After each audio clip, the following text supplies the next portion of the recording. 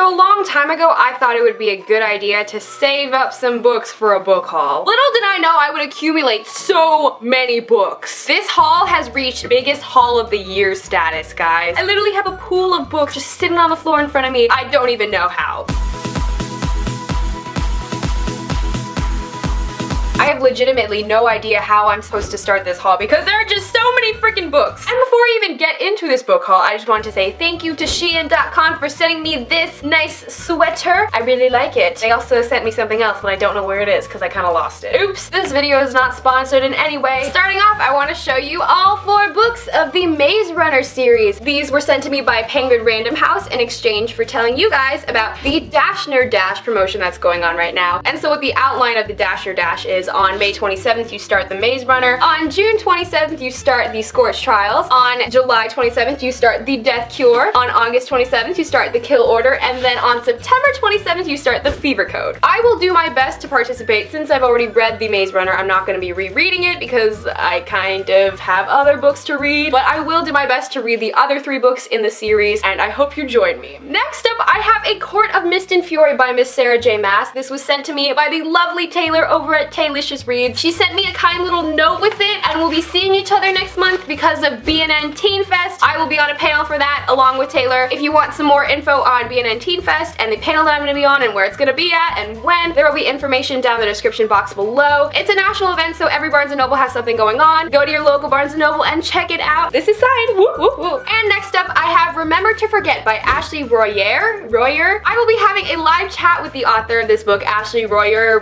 I'll learn how to say her last name, hopefully. It'll be on June 24th on my channel at 8 p.m. Eastern time. You should stop by and ask some questions. It'll be a great conversation, I promise. Yeah, I was super excited! It's been a really long time since I've had a live show on my channel. Next, I have P.S. I Love You by Kasie West. Kasie West is one of my favorite authors ever. I really didn't think I was gonna get this book because when I asked for it, they were like, well, we don't really know. But then it arrived in the mail and I was absolutely ecstatic. Publication month, August 2016. You gotta wait, but I already have this book. Next up, I have some Penguin Random House books, and they are The Glittering Court and Beware That Girl. The Glittering Court is by Richelle Mead, who is the author of the Vampire Academy series and the Bloodline series. I have read Vampire Academy and absolutely loved it. It's one of my favorite series of all time, but I have not read Bloodline. I tried reading it about 2 years ago and really didn't like it because I just was kind of sentimental about Vampire Academy ending, and I really didn't like the change in narration. Ever since, Richelle has been writing like standalone fantasy novels. I don't know how I feel about that. I have not read her other fantasy standalone, which is Soundless, but I kind of heard meh things about it. I've heard meh things about this too, but I've also heard yeah things about this, so I'm not sure how I'm feeling about this. And you know, the book that we put aside, Beware That Girl by Teresa Toten. I will actually be interviewing this author at a bookstore. I'm pretty sure I know where the bookstore is. I've always wondered what the social scene was like in really prestigious New York schools or elite schools in general. This book takes place in one of those elite social circles amongst those elite schools. And so I'm really interested to see how this plays out. This is about a girl who's trying to climb the social ladder and land a spot at Yale. Next up, I have some advanced readers copies. Oh, you just saw one of them, but that's okay. The first one I have is Heartless by Marissa Meyer. This is the most beautiful advanced readers edition I've ever seen. You know, I really wanted to stand in the mob for this because I feel like that was just a really good bonding moment for BookTube as a whole, but I never got to. I just was given this. I was given this along with some other arcs from a local bookstore, so bookstores have the perks. The next book I have is Queen of Hearts by Colleen Oakes. I just hauled 2 Alice in Wonderland prequel retelling things about the Queen of Hearts in a row. Next up, I have The Unexpected Everything by Morgan Matson. I have read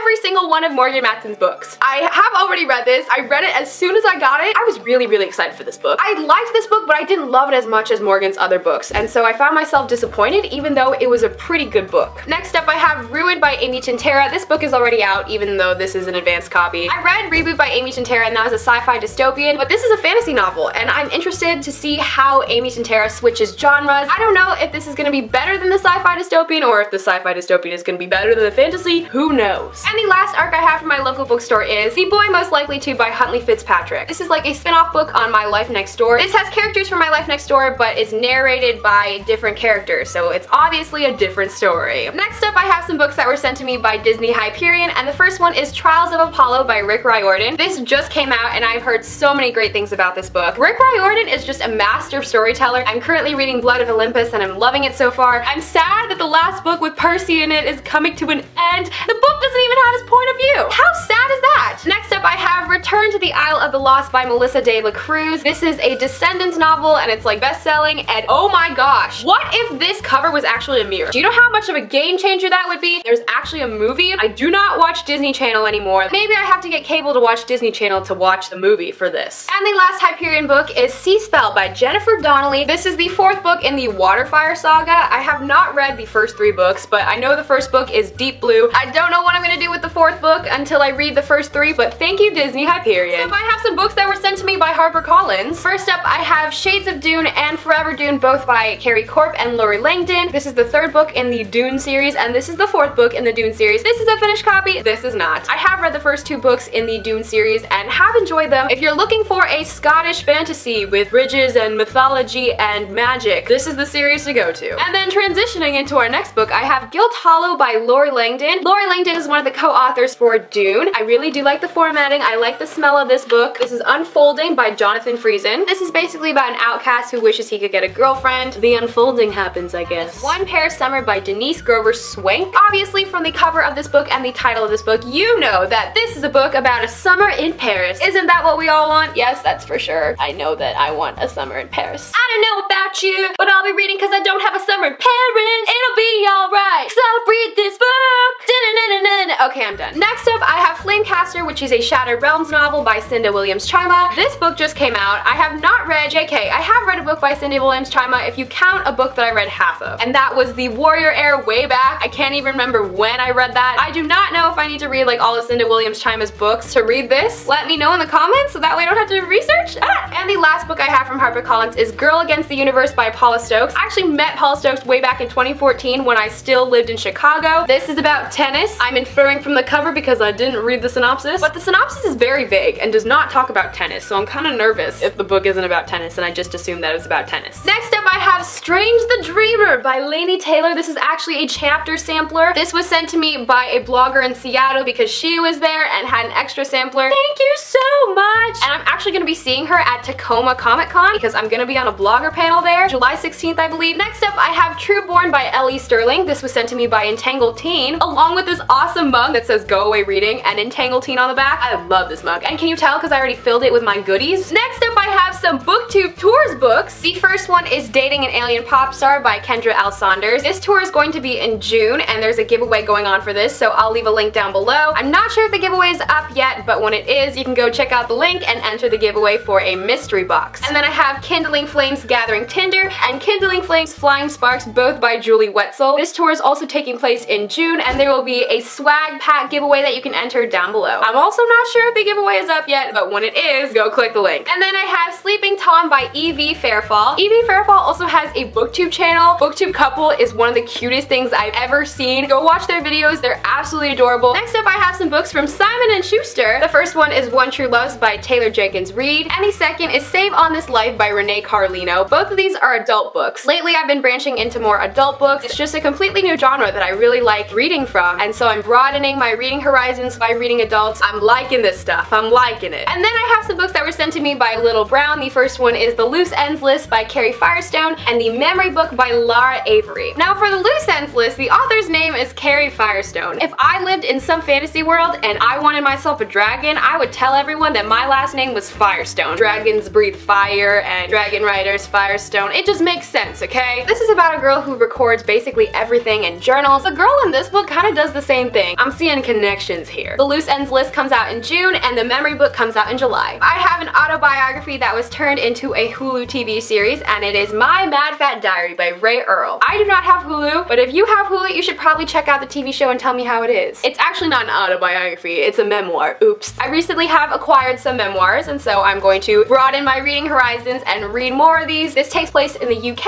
I've never really read memoirs, let alone read one that takes place in a country that's not mine. Next up, I have Envision by Sherilyn Kenyon, and this is a Chronicles of Nick book. I'm not sure which Chronicles of Nick book book this is. This just came out. If you know, please let me know, because that will tell me how many books I have to read before this one to read this one. And then I also have All Fixed Up by Linda Grimes. This is a paranormal book. I'm not sure if this is young adult or not, but I probably have to read some books before this to read this as well. Next up, I have some books that were sent to me by Source Books, and the first two are Did I Mention I Love You and Did I Mention I Need You, both by Estelle Moscame. These were Wattpad sensations. I've seen a trend lately where books that were published originally online are getting contracts to be put on the shelves in bookstores from publishers, and so I think that's really awesome. Kudos to you, Estelle Moscame. Next up, I have Don't Get Caught by Kurt Dinan. This is a prank war book. I've never read a prank war book. I'm not sure how it would be told. I would guess that this would be told from several different points of view because you have all the people that are going to war with each other for pranks, I guess. Next up, I have You Before Anyone Else by Julie Cross and Mark Perini. This book was co-written by one of my favorite authors. Julie Cross wrote Whatever Life Throws at You, and I absolutely love that book. It's a sports book about baseball, and it's just so great. I loved it. Does this cover remind you of The Fault in Our Stars? A little bit. And the last book I have from Source Books comes out in July, and it is Defending Taylor by Miranda Keneally. This is about like the perfect girl. She's captain of the soccer team, valedictorian, blah blah blah, has the perfect boyfriend, but then defends him and gets taken out of private school and has to go to public school. I love how Miranda Keneally is able to take classic cliches and turn them into original stories. Next up, I have a book that was sent to me as a giveaway prize from Inkshares, and it is Algorithm by Jan Roselot. Poetry. I don't really own or read poetry books, and I love the texture of this cover and am very interested by the illustrations inside of this. Next up, I have a book that was sent to me by Amazon Publishing, and it is Girl in the Shadows by Gwenda Bond. This is about a girl who's in the shadows of Vegas. We've all heard about the stories that happen at Vegas. What happens at Vegas stays in Vegas. This is a Cirque American series with different stories, and this is one of them. I love the embellishments on the cover. It's so great. Grace, stop judging a book by its cover. You're not supposed to do that. And then I have a book that I've hauled before on my channel, but it's a finished copy this time, and it is Losing Gabriel by Lurleen McDaniel. I actually interviewed this author. The post is going up on Fandom Monthly magazine. I took a really long time trying to think of the questions that I was gonna ask, and I only asked like 5 of them. I'm definitely anticipating the answers. Next up, I have 2 books that were sent to me by Ulysses Press, and they are these. 7 Weeks to Getting Ripped. Probably not gonna happen for me because I'm lazy. That's pretty much the reason why I'm not gonna get ripped in 7 weeks. No guarantees that I'm gonna get ripped in 7 weeks, but I'll try. I also have the 2,320 funniest quotes. I've read some of them. Some of them aren't that hilarious, but others are really hilarious and kind of mean, so I'm not gonna read them. So then the next 3 books are kind of outliers, I guess. We have Holy Fool, Holy Father by Nicholas A. Marziani Jr. That's a mouthful. Then we have Puppies and Pirates, Catnapped, that just arrived at my doorstep from a publisher, and I was like, cool, I'll give this to my neighbor after I haul in a video. And same thing goes to this one, Twist My Charm Love Potion by Tony Gallagher. I've done promotional things for Tony Gallagher before on Fandom Monthly magazine, which is why I was sent this, but I'm probably not gonna read this because I don't read these kind of books anymore, so I'll give these to my neighbor. That was the actual book haul, but now I have a box from BookOutlet that I got today that I'm gonna unbox. So the book haul's not over yet, it's just unboxing time. So BookOutlet box, huh? So I have a little story. While I was hauling these scissors and box upstairs, I got a little cut from the scissors because I didn't realize that these scissor blades were titanium.